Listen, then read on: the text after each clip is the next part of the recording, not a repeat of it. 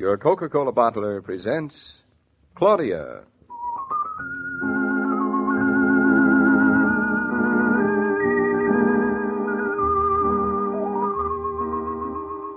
Claudia, based on the famous play and novels by Rose Franken. Brought to you transcribed Monday through Friday by your friendly neighbor who bottles Coca-Cola. Relax, and while you're listening, refresh yourself. Have a Coke.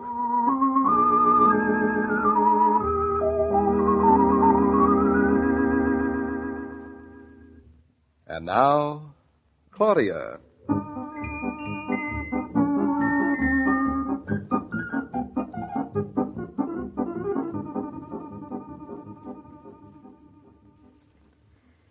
New York. To think that we're going to New York. Wonderful dinner, wasn't it?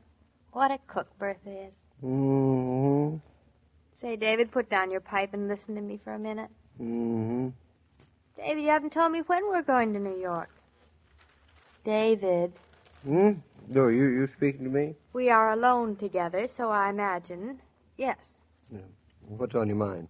David, pay attention, please. I'm paying attention. You're not. You're concentrating on your pipe. I'm concentrating on you. Ha! When you're smoking your pipe, I don't believe you hear half the things I say. Have you, or have you not, decided when we're going to New York? Do you have to know this instant? Yes, it would help. Why? Because I have to cancel the newspapers. We'll only be gone for 2 or 3 days. David, it's extravagant not to. Besides, Fritz and Bertha read the paper. No, they don't. They prefer theirs in German. They said so. Claudia, we are merely going to stay in New York for a few days, 40 miles away. But I have to arrange things 40 miles or 4,000 miles. You mean you want to make a production of this? Well, you're only a man. You wouldn't understand. I understand that I go to New York every morning, and it's as simple as pie. Because I'm left behind to keep the home fires burning under the pie. Fritz and Bertha will be here. Exactly. So I'll have to tell them how to keep the home fires burning. They need your help as much as Carter needs liver pills. That's a nice thing to say to me, darling. All right. You make me feel really good. Fine.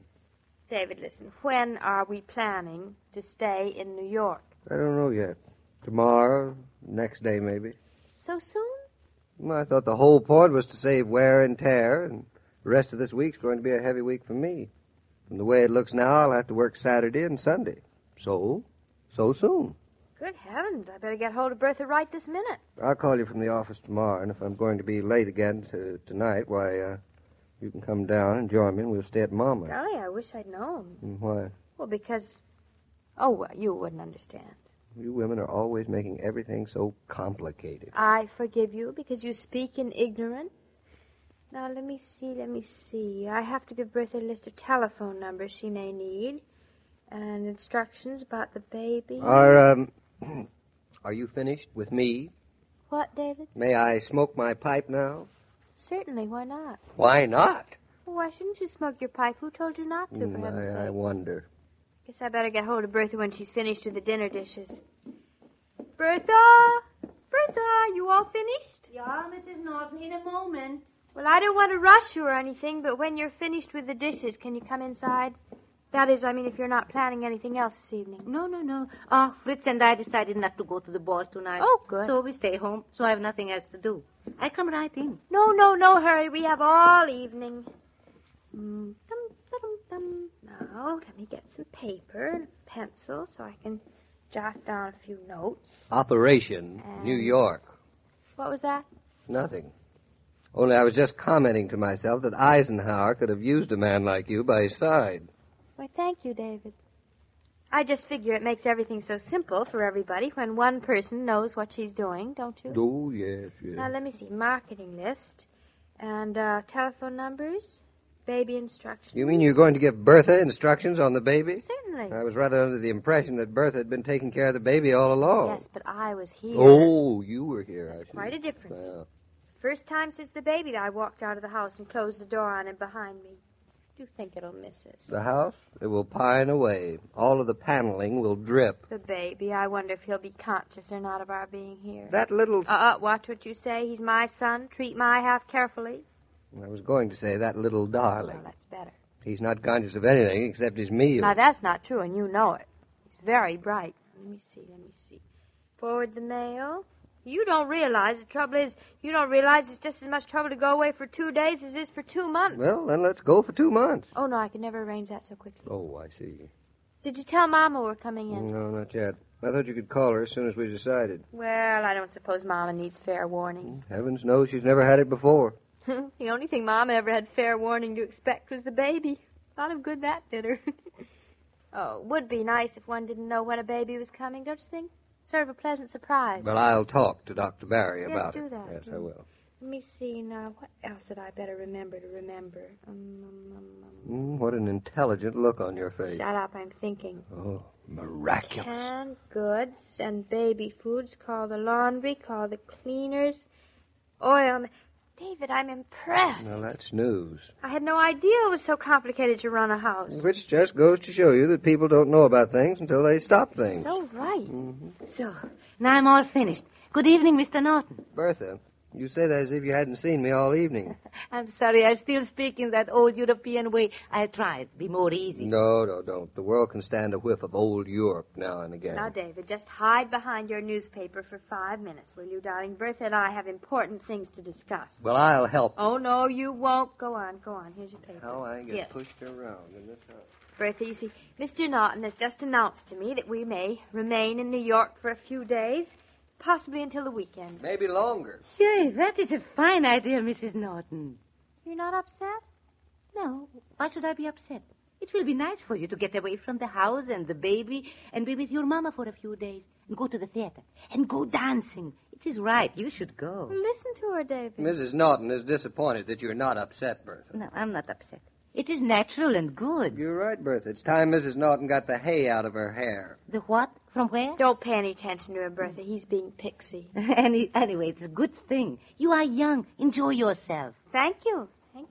And do not worry about the thing. Between Fritz and me, we take care of everything. Oh, I'm not going to worry about anything. Why, you and Fritz will probably manage a lot better without us than with us. Agreed.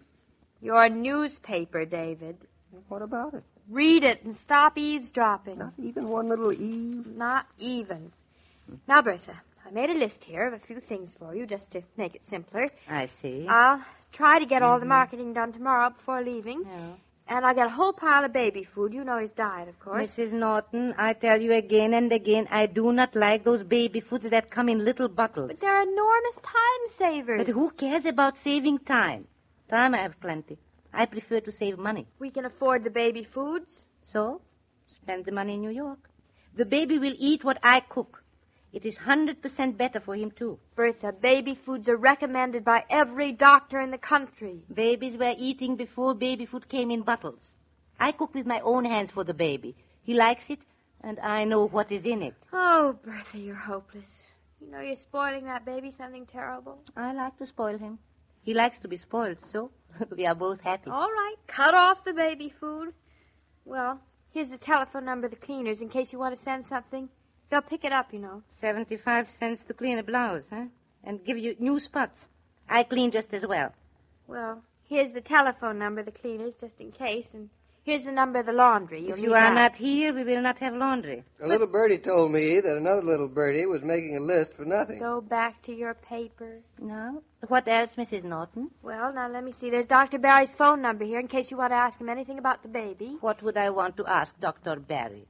Well, nothing, except he's the baby doctor. You might just want to ask him something. I know our baby better than Doctor knows him. David, what'll I do with her? Agree with her. Bertha is the only woman who shows any sense about taking care of children. No, I wouldn't say that. Mrs. Norton, she has sense too, but different. Thank you, Bertha. And soon she will have experience. That is even better. All this superstition and fuss about having children, oh, it's nonsense. Babies will grow into children, and children will grow into grown-ups. And we are not going to change one little thing. I couldn't agree with you more. Children are here to stay. Children have been born for 2 million years, and they will be born as long as the world lasts. So Dr. Barry and baby foods really aren't very important. I know. I have 6. We thank you. We retire. Even I agree. Oh, Bertha, there are extra safety pins in the bottom drawer of his little commode. Yeah. I'm writing that down for you so you don't have to remember it. If I need safety pins, I find safety pins. Let me see what else he'll need that you might not know about. If nobody minds, I still think that this is too much preparation for one little baby. I mind, and nobody is interested in what you think. It is her first baby, Mr. Norton. You would be worried if there was no preparation at all. That's telling him, Bertha. Well, in that case, darling, I think you've forgotten a few things. I have. Hey, where are you going? Oh, just out in the hall. I don't trust you. Go on, don't pay any attention to me. Mrs. Norton, everything will be just like usual. The baby will eat, the baby will sleep, the baby will cry, the baby will goggle, the baby...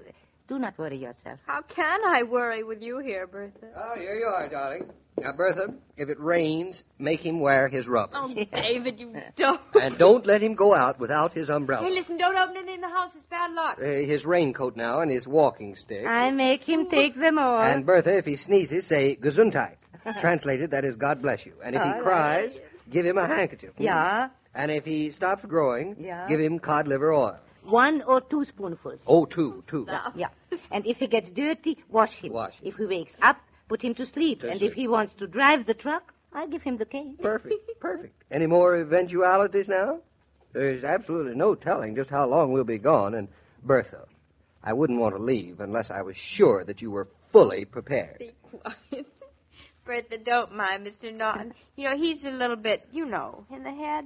He's also a little, in the heart, so I don't mind. Listen, Bertha, we'll talk about the rest of this tomorrow behind Mr. Norton's back. Yeah. Everything is always easier behind the husband's back. Much. Good night. And sweet dreams. Good night and thanks. Oh, it'll be like a honeymoon again, David. What'll be? New York. Only I can be all ready by tomorrow. What on earth else is there for you to do? Well, I don't know, but I'm trying to think of something. My darling, stop trying to be indispensable. David, am I? Golly, an indispensable woman must be an awful pain in the neck. Or at least a woman who tries to be. Well, you don't have to try to be. Bertha doesn't. She is indispensable. Mm-hmm. So are you. No, I'm afraid I'm not. David, I do just want to be a little bit indispensable to you. Am I? Come over here, Mrs. Norton. I'll show you just how indispensable you are.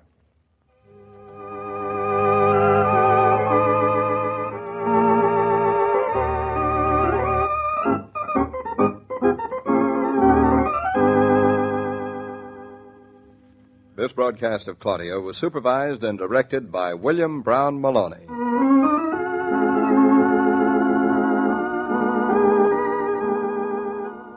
One of the pleasant services we're all beginning to take for granted is Coke at the movies. There's something especially friendly and sociable about being able to step up for a Coke before or after the show, right in the theater lobby. It's a logical place for the pause that refreshes with ice-cold Coca-Cola.